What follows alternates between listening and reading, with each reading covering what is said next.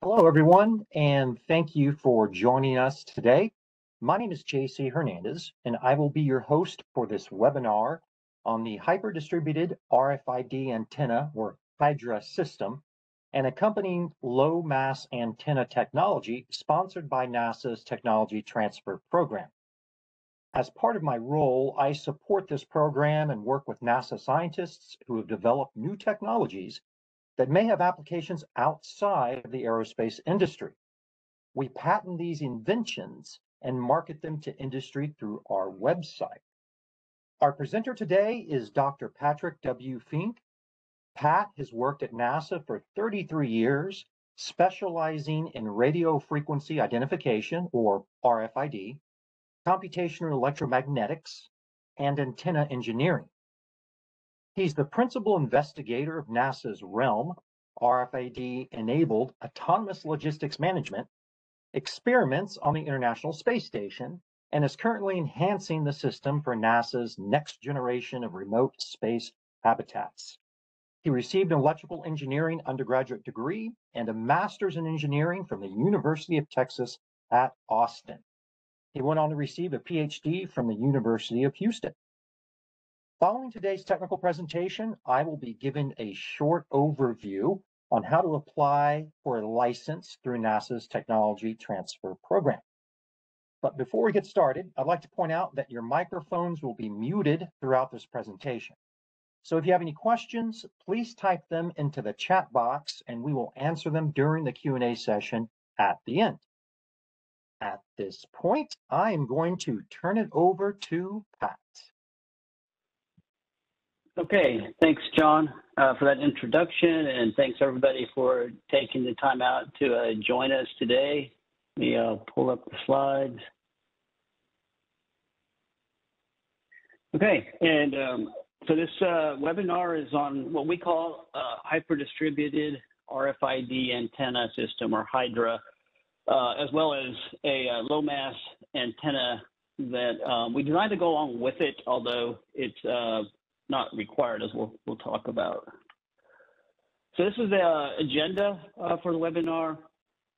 The HYDRA system. I'm going to start with just real quickly what HYDRA is, and then go back and go through some of the motivation why we're looking and why we're using HYDRA, the concept introduction, key benefits, overview of the technology, the evolution of HYDRA, and then how we're have infused it on our International Space Station.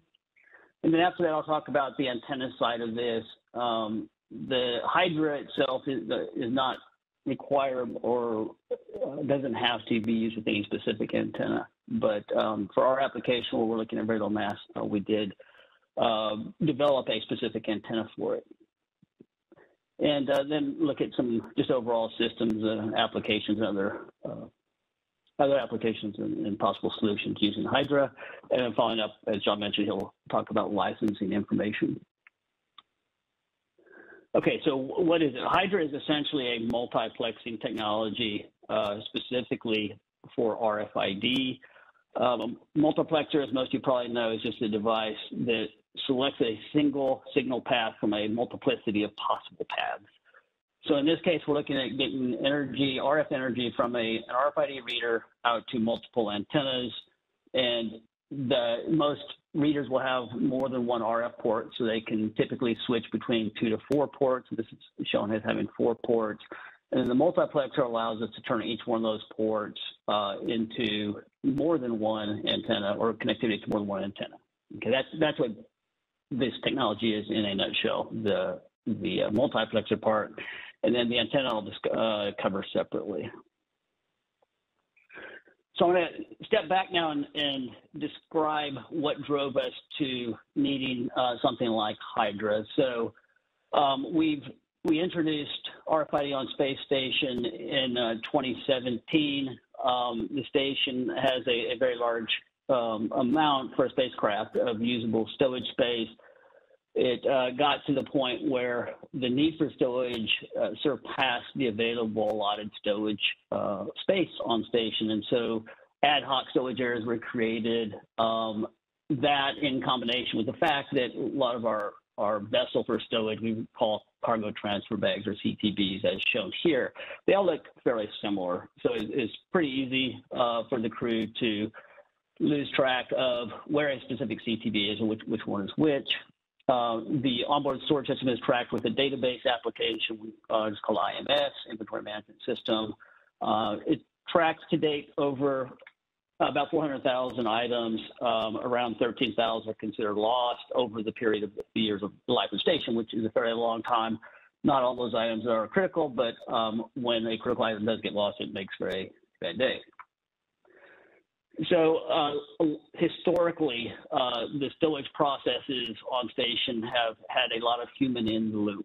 So the crew follows procedures to move things around, and occasionally there's space not allotted where the ground controllers thought there might be space, and so there's a improvisation by the crew, and then they would later call that down. Sometimes on the spot, typically it's later, sometimes end of the day, occasionally end of the week. And so as you can imagine, there's plenty of room for humans to introduce error, and all of this has driven the need for us to automate logistics management on our remote vehicles.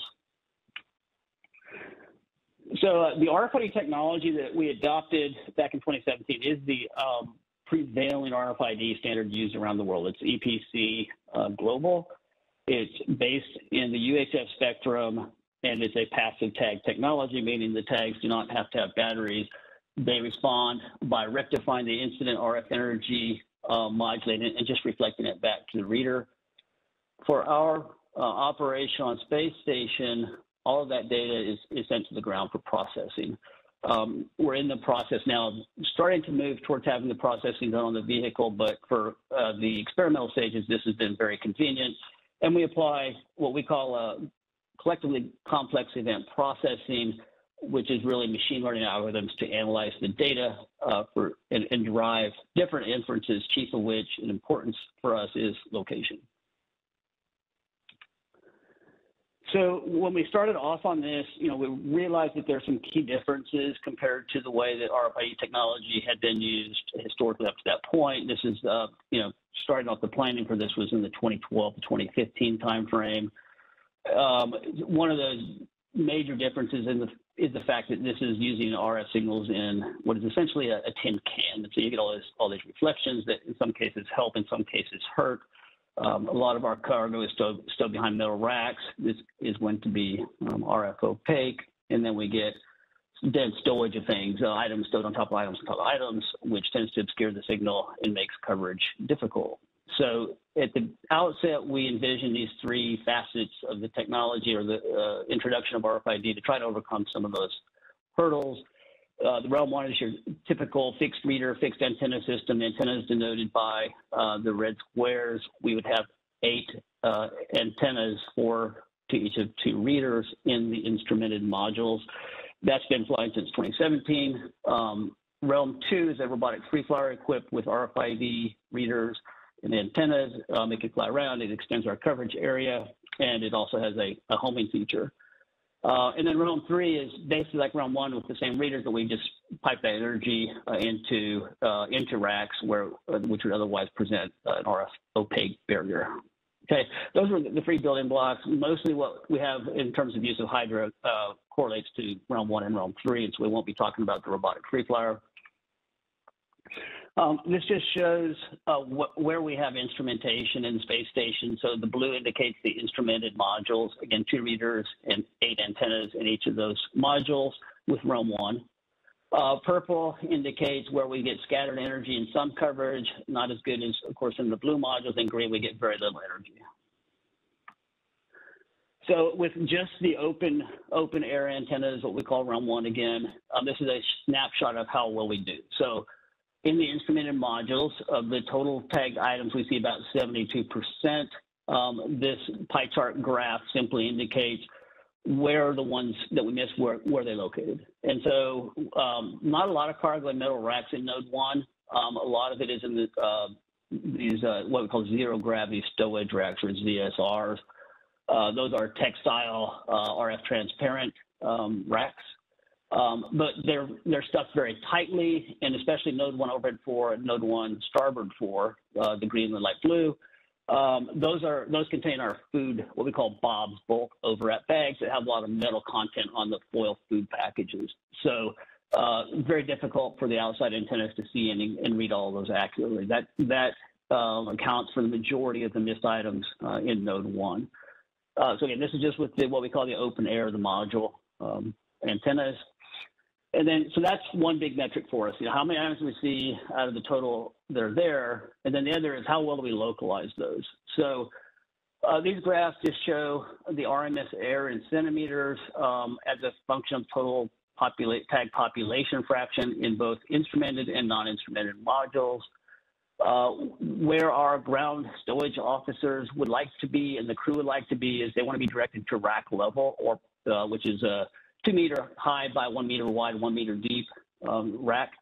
If they can get into the right rack, they typically put their eyes on it. So we're typically good at that point for most items. There are some other items that are exception, and I'll refer to those later.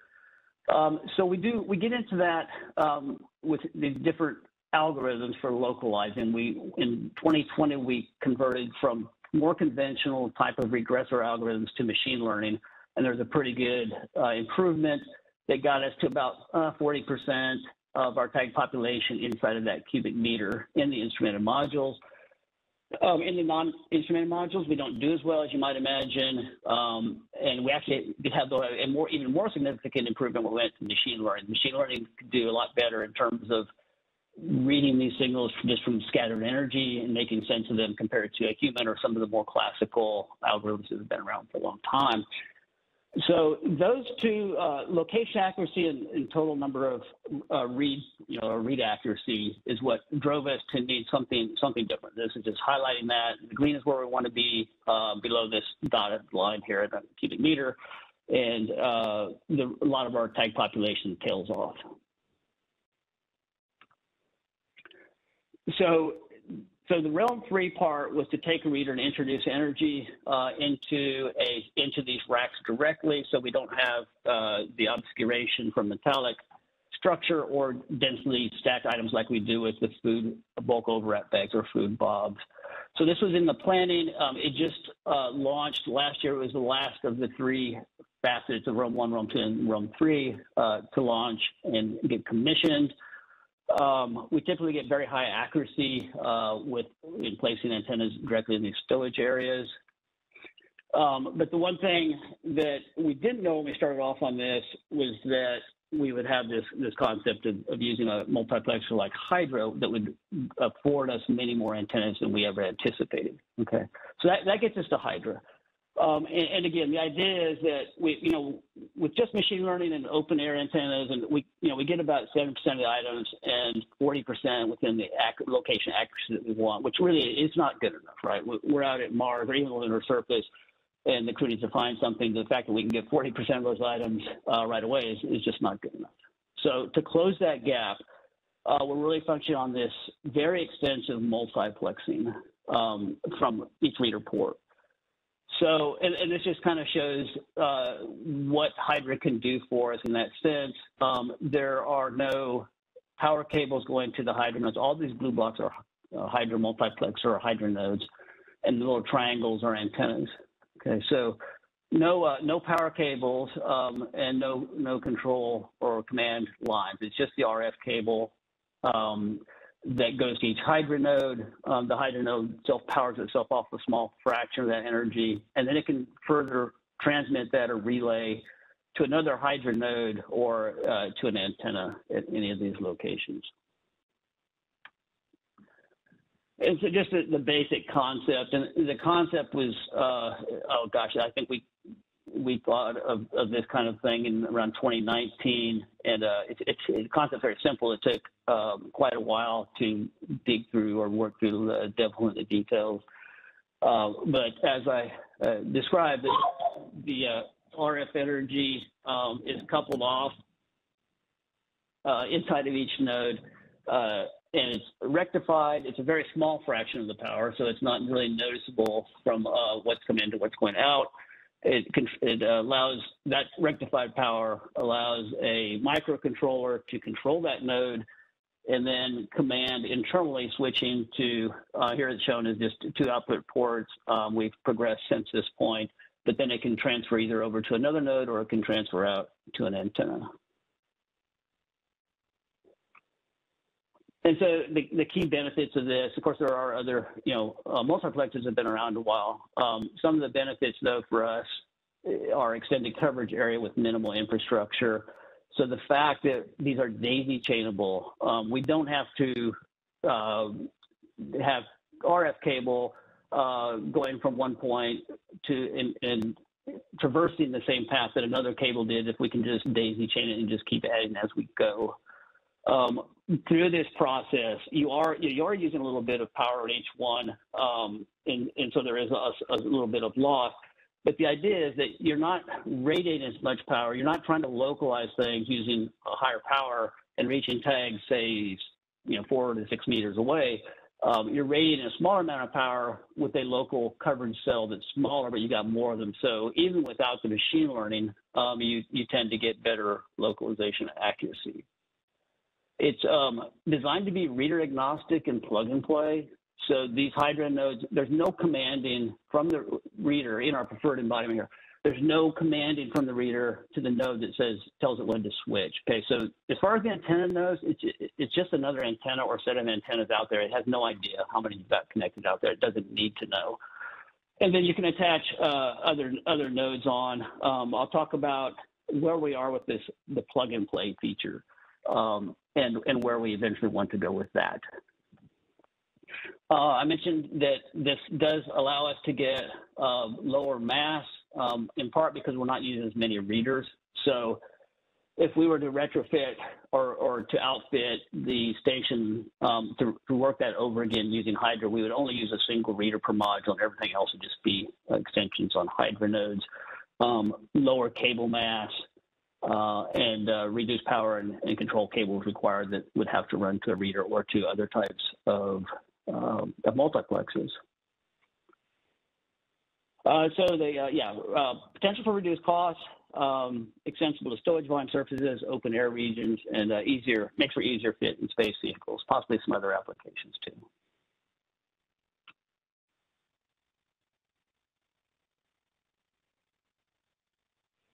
So this is just listing a few of some other features, some existing and some planned. Right now, we can pre-program different configurations in the HYDRA nodes. So depending on where they are on the network, they can function certain ways or sample, antennas for different dwell times. So that's something we have working right now.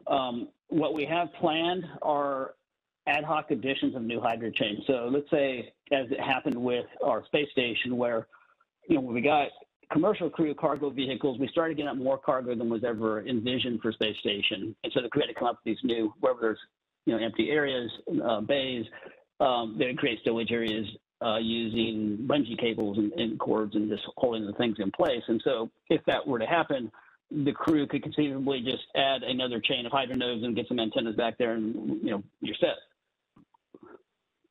So that's the network discovery, the system being able to automatically detect when new HYDRA nodes are added is something we're working.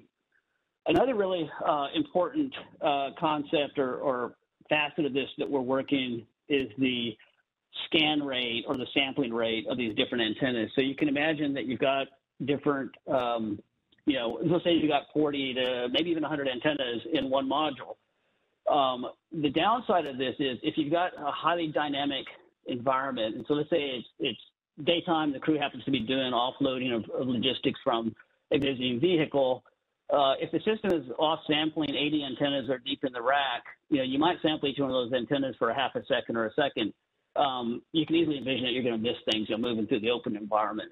So the way that we plan to work that is to have the network designate certain critical antennas that are important during dynamic events that would be sampled much more rapidly. And then intermittently, it might hop into the racks to sample, or we might segregate into crew sleep periods in these inactive states. And during those times, it does the deep dive and gets a really good audit of what's in all the racks. And then during the daytimes, it's hitting these open air, open region antennas much more rapidly. So this is notionally how we might envision outfitting a module. This view here is a CAD representation of the International Space Station Node 1.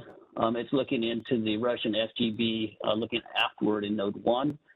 The antennas that exist right now today are the red, what we call Realm 1 antennas. There are 8 of them, of which it looks like we see 4 in this picture, 5. And then we also have a HYDRA implementation in this rack over here. This is Node 1 S4, and I'll show you some pictures of what that looks like in a minute.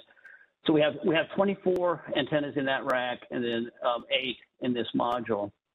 Everything else is notional, but it just kind of shows how we might think about it, where we've got the blue blocks are HYDRA nodes, the yellow blocks are antennas that some of them may be out in the cabin interior, but most of them would be either inside the rack or pushed up against the outer mold line of the spacecraft. And then we have, of course, the gray or the reader cables that extend over to HYDRA nodes and hubs. So again, the daisy chain allows for minimal cable runs. And then, you know, in this context, like, again, if you had this many antennas, you're probably going to have a strategy on how often you're sampling antennas, which ones need to cover dynamic activities. And, you know, so for this one, we probably like the red antennas, the Realm 1 antennas, those are monitoring, you know, open air activities. So we probably have those sampled much more frequently. So just a quick comparison to other approaches, right? So the brute force approach is to not use any multiplexer. You just have a number of antennas that matches up to the number of RF ports on your reader. One of the, of course, obvious disadvantages of this is that your reader can only be in one place, so you have these long cable runs, possibly retraversing the same real estate to get to a further point. And then you're limited in terms of coverage areas. Those, of course, would define your coverage areas, those 4 antennas. So again, RFID multiplexers themselves are not new. This just shows one of the older concepts where you've got RF cables or the black lines. You have, in this case, a single power control, which is both provided over ether. If you had, and this is what that might look like if you had both RF cables black, separate control, which is blue lines, and a power connection to each multiplexer node. It gets pretty messy pretty fast. More recently, there are now available multiplexers that have the command signal run over the RF cable, as well as a DC power over that cable. They're not daisy chainable, so you possibly have a lot of emanating cable from a single hub to antennas. The other important thing is that these are commanded by the reader. So the reader is commanding this node when to switch, which means it's not going to be typically not going to be reader agnostic. There's also the time required for the reader to do that commanding and then waiting for the antenna to switch. So with the HYDRA system, again, there's only RF. There's no DC. There's no command signal. Separated command signal that goes along that RF cable. You can issue commands. The reader can issue commands to these HYDRA nodes. It's done over the RF channel. That is possible. In the preferred state of this, though, we try to avoid that simply because other than if we want to change a commanding like the dwell time, say, on antennas, or change the configuration, we're adding another chain on it. Otherwise, we just want the reader to just do its thing and be totally unaware of what is out there. It's just switching through these ports, and then the HYDRA nodes do all the commanding to switch to different antennas or different nodes. We've tested up to 4 levels deep in terms of HYDRA nodes, and that's with a 1-watt reader output. And that, yeah, there can be changes to that. We haven't tested. I know there are some readers that operate at 2 watts. The current HYDRA nodes, we haven't tested those at 2 watts. It would probably require some changes for that. So I think it warrants a little discussion about how the plug-and-play is achieved, because we don't have the reader in nominal operations. We don't have the reader just talking to the HYDRA nodes and telling them when to switch. So the reader's just doing its thing. And in a conventional example, it looks like, the reader's reading these EPCs, and then it does an RF port switch, and it starts reading EPCs again. And in that CSV file, or the file that's coming back, the data file, you would have the antenna port, and then all of the other data, metadata that goes along with it, the signal strength, which antenna, which frequency. The HYDRA example, so the reader's still going to do its thing. It's still going to be switching RF ports, but the HYDRA nodes are sending back specific EPCs that are part of that HYDRA instrumentation. Those EPCs tell at the back end of the system on the processing side which antenna is reading the EPCs that are to come until you get to the next antenna EPC, which means that it switched, and now the next set of antennas or next set of EPC tags were read by that antenna. That's what allows it to be reader agnostic. These are the type of HYDRA nodes that we have either in flight right now, which would be the first two. These are the ones that are flying now. We have a 1x3 and a 1x4. At that time, we distinguished between a node that would only connect to other HYDRA nodes. We call it a junction node, versus an antenna node, which would connect either to other antenna nodes or to antennas. We decided to probably break away from that. We have a 1x6 now that we're testing. It's got, of course, more output ports, and we've done away with the junction node versus antenna node. These can connect to either antennas or other HYDRA nodes. And then we're also, we're in the early stage, prototype stage of a 1x12. For our foreseeable future, the concepts of operations we have right now, we don't see a need to have more than 12 output ports, although it's certainly possible if there was a need for that. So in this mix, over the last 12 months, we started getting requests to infuse this technology into some of our ground test beds and laboratories. And it became apparent that for us really to optimize that infusion, we needed to get the costs down. I mean, these ones made for flight are over-designed. It's difficult to replace once they're launched up, so they're over-designed and have features, more protective features, tighter EMI, and so it makes them more expensive. I think like for flight purposes, they probably cost us about $1,000 a piece for these. We just started working this unit here. Our target is like $320 for this 1x6. And again, that's in pretty low quantities compared to what you have on the commercial side. We're talking about hundreds of these things, where in a commercial scale, of course, that cost could most likely go quite a bit below that. Okay, so looking a little bit at HYDRA on the space station, this is the Node 1S4. It's a shot from space station. This rack over here, Node 1S4. It's got 4 quadrants. It's a textile rack. The doors are currently off of it right now. They're also textile. You can see that each one has 3 stowage spaces separated by these 2 shelf liners. The HYDRA system is actually behind these liners.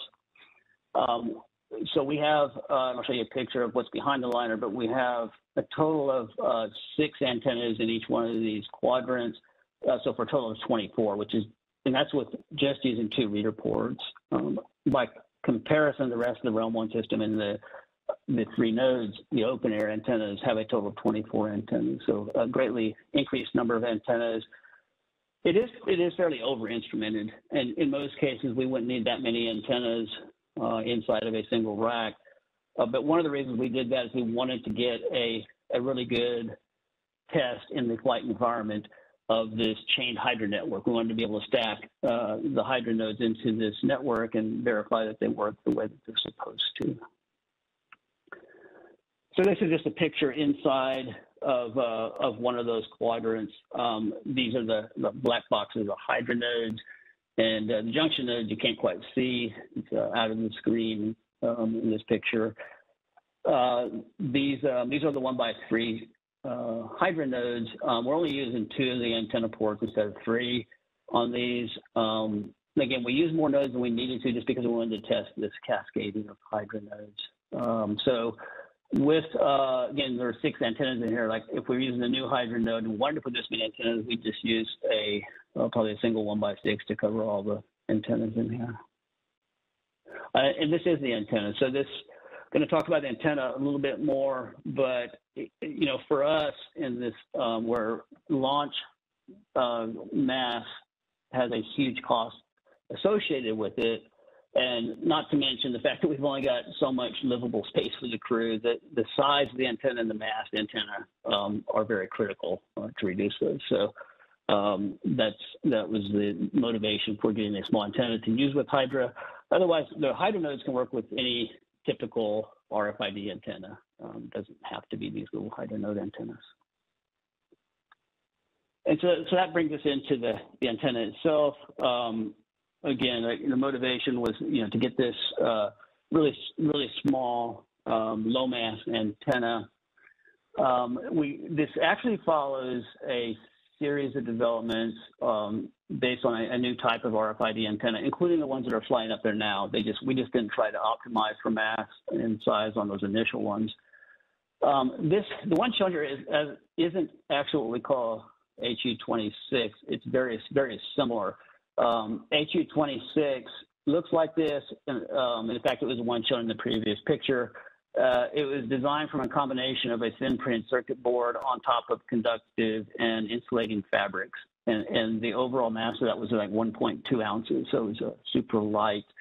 It suffered a little bit in manufacturability.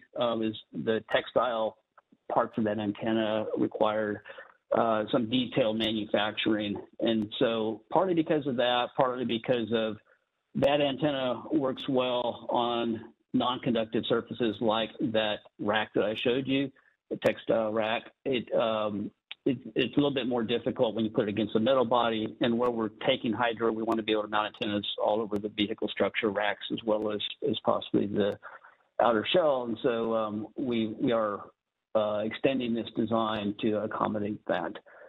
But just to, and I don't want to put anybody to sleep, so I won't go too much into the antennas, but I'm happy to answer questions. Love to talk antennas if anybody has any questions at the end. But so this is the original Realm 1 antenna. It's the one that, as you see this picture here, there are 24 of these on station today. And these are actually, they employ a similar part of the technologies in the smaller HU26. And they're a comparable reduction from most modern RFID antennas, reduction in size. So this is about 80% volume reduction compared to one of the most popular commercial antennas.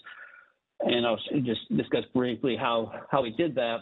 And then HU26 is a further extension of essentially the same technology. So when we're talking to a tag, the polarization of a tag, you think of the way it's aligned when it communicates is linear. So it's either going to be pointing vertical or horizontal or some orientation in between. That's on the tag side. On the reader side, ideally you want to match that, so it'd be linear to linear. If you go vertical or horizontal, you have infinite power loss and you can't talk to that tag. If you're somewhere in between, then you lose power, but you can still talk to it. That's kind of the rough overview.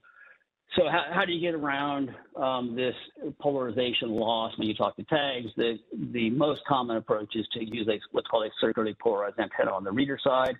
It essentially means instead of just being fixed linear, it's rotating. Okay, so it's rotating, but your tag's still linear, and so you end up losing half the power. It's kind of a compromise. Yeah, I lose half the power, but at least I don't lose the link error most of the time, unless it just happens to be that 50% loss of power just happens to make the difference. But actually, so it's 50% each way. So you lose 50% going to the tag and another 50% coming back. So overall, you end up losing 75% of the RF power. Okay, so the frequency at any given time that this protocol uses is very narrow. So you can see here, the overall frequency spans from 902 to 928 megahertz. Instantaneously, it's using 1 of 50 channels. So it'd be this one single channel. The FCC requires it to hop around through all of these frequencies for the sake of coexistence with other wireless systems. So now the antenna has to not only accommodate each channel, it has to accommodate the whole range. When you add spectrum to antennas, they require greater bandwidth, they get larger. Okay. So when we make a circular polarized antenna that has to cover all those bands, circular polarized antenna is going to require what we call modes. Each mode has to cover that whole range, which means we have a larger antenna and we're still losing the 75% round trip power just from the polarization mismatch. So what we came up with is let's make use of this frequency hopping rather than just accommodate and say, oh, the antenna has to cover the whole bit. We have two modes that each covers, say, half of that. Because that band is narrow, the antenna is smaller. We can make the antenna smaller. In addition, each of these separate modes result in a linear polarization. When they add, it slowly tilts. So it's linear, but it's variable linear depending on which of these channels the reader's on at any time.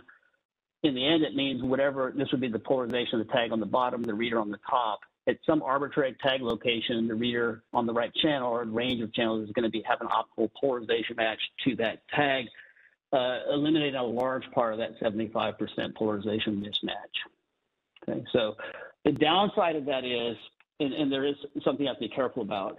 So this reader is hopping around through these different frequencies. If you're using a circular polarized antenna, yes, you get that 75% round trip polarization loss, but you're getting that all the time. So if you have a highly dynamic situation where a tag's moving rapidly through the field of view, you may not be able to wait for the antenna to say, it does cycle through quickly, but it may not be quick enough going through these frequencies. So that's something you have to consider.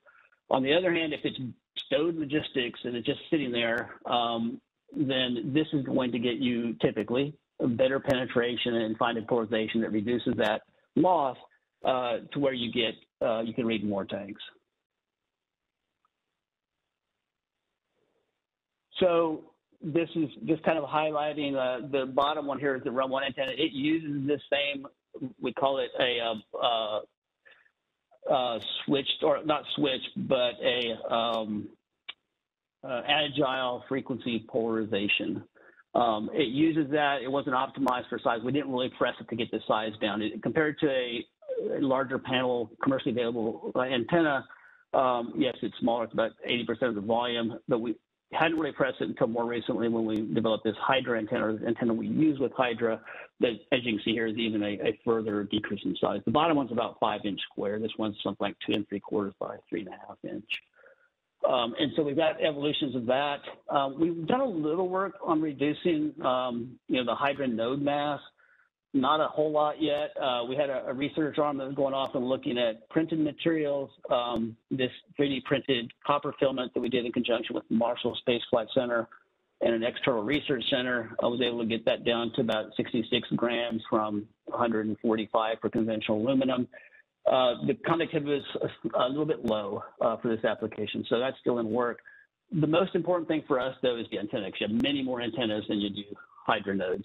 So that was the big game changer. So that's the overview of HYDRA.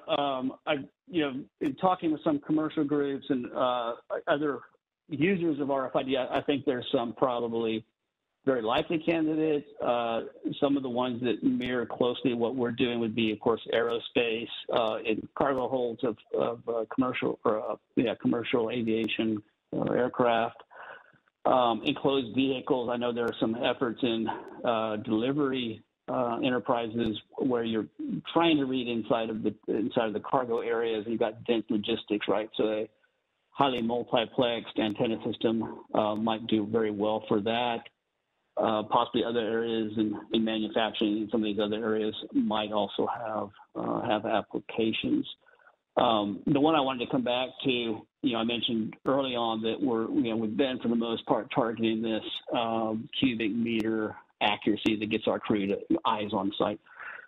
We just started extending this autonomous logistics management to the medical arena, and there's interest in getting resolution cell down to 4 6-inch cube, and I think that with this kind of HYDRA technology in the past, we would not have probably sacrificed a read report to go do that.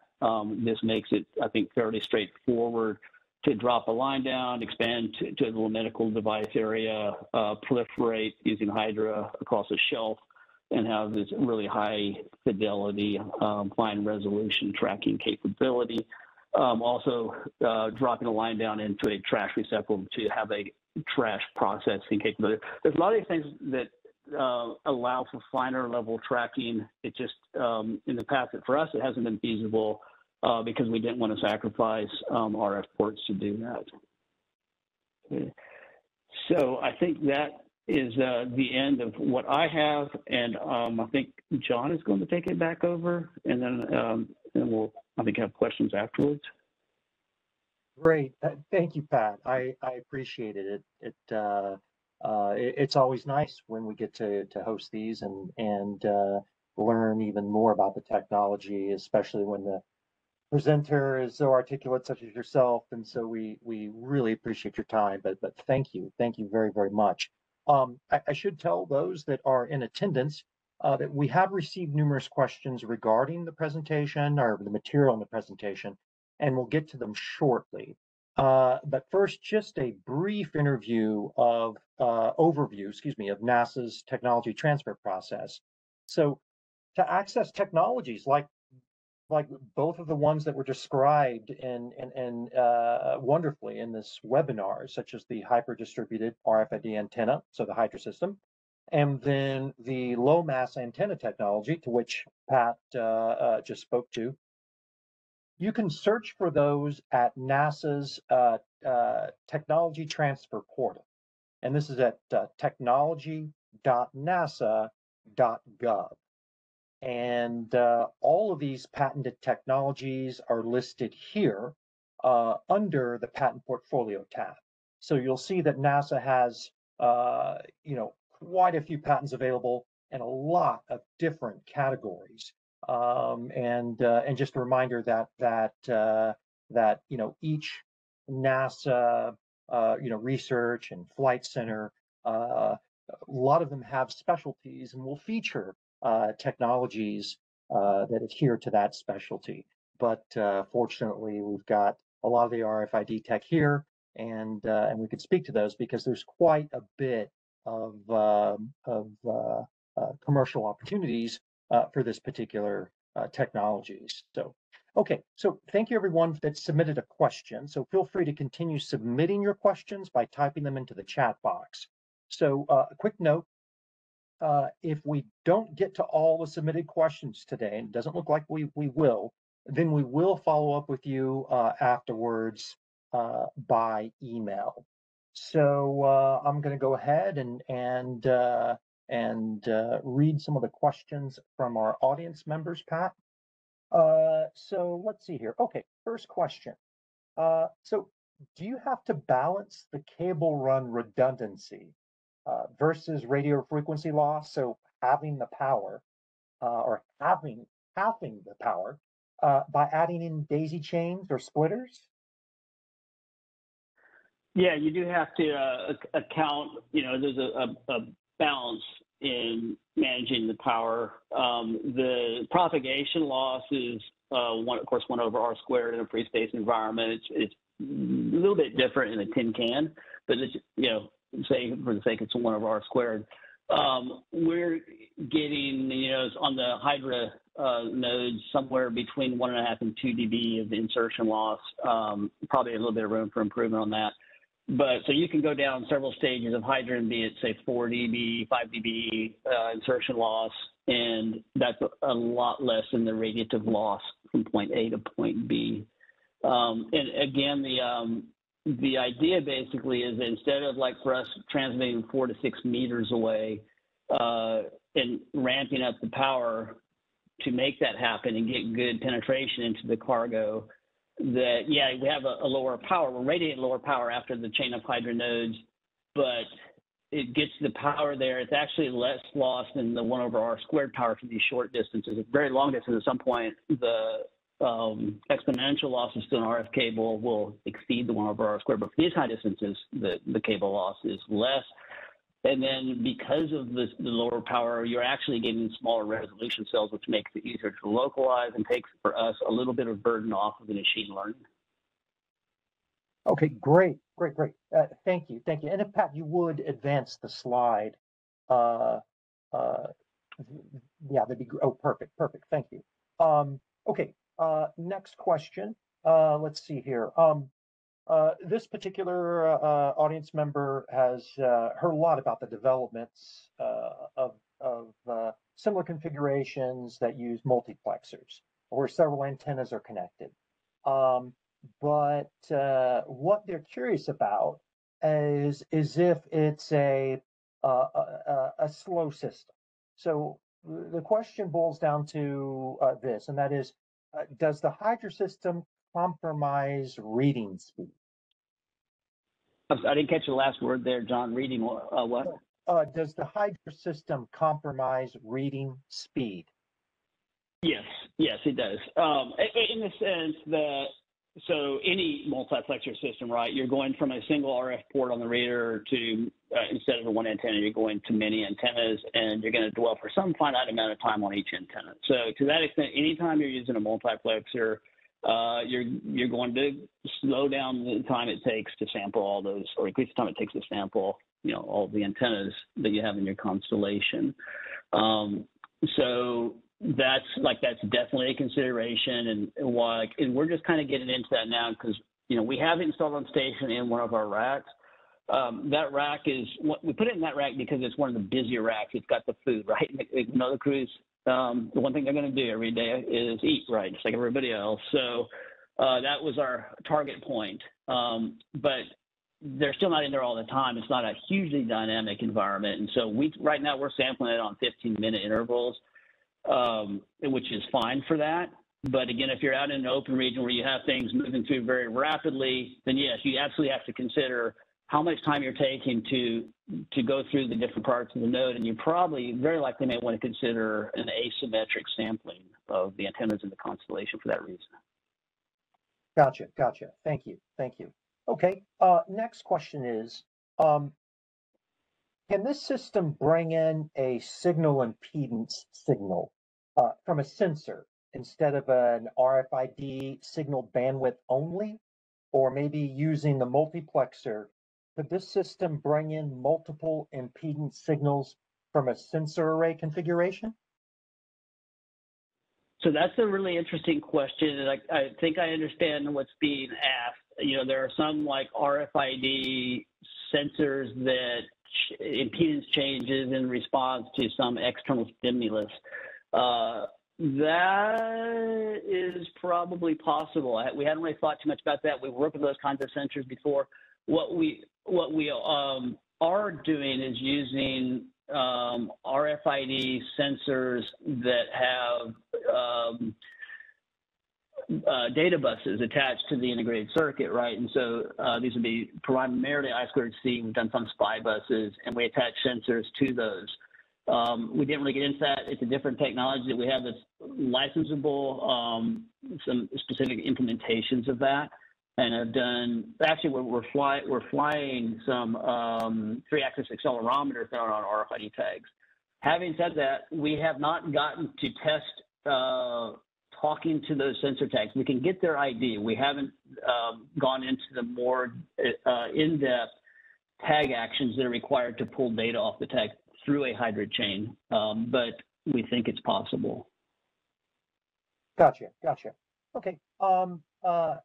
Pat, can you tell us, and this again stems from an audience member question, how you would include how would you include item temperature using an RFID tag? Yeah, so that would be, I think that segues well from the last question. The offerings now that are commercially available for RFID integrated circuits that have a data bus in which you can attach a microcontroller and then attach low power sensors. those tend to work really well for low power, low data rate types of sensing applications. For some of those, if the power is low enough, you can do that on completely harvested energy. And then other times, you can add a small coin cell. The 3-axis accelerometer sensors that we're flying, we're using those as motion sensors. So when the crew opens and closes the door, that RFID tag then records the time that event happened. We can pull that data and send it to the ground. It provides more context for the machine learning in understanding where items went at a fine resolution. So you see an item in the environment, it disappears from the RFID view, but then you get this motion event from a sensor tag on a door, and that gives context that the item went into that door. That sensor required a small coin cell battery, but other types may not. We've tested temperature, pressure, humidity, and other types of sensors that fall into that ultra low power paradigm. Okay, all righty. And it looks like we have a time for one more question. So my apologies to those of you that have submitted questions, and we hadn't gotten to all of them. But there is the next one that was in line relates to agriculture.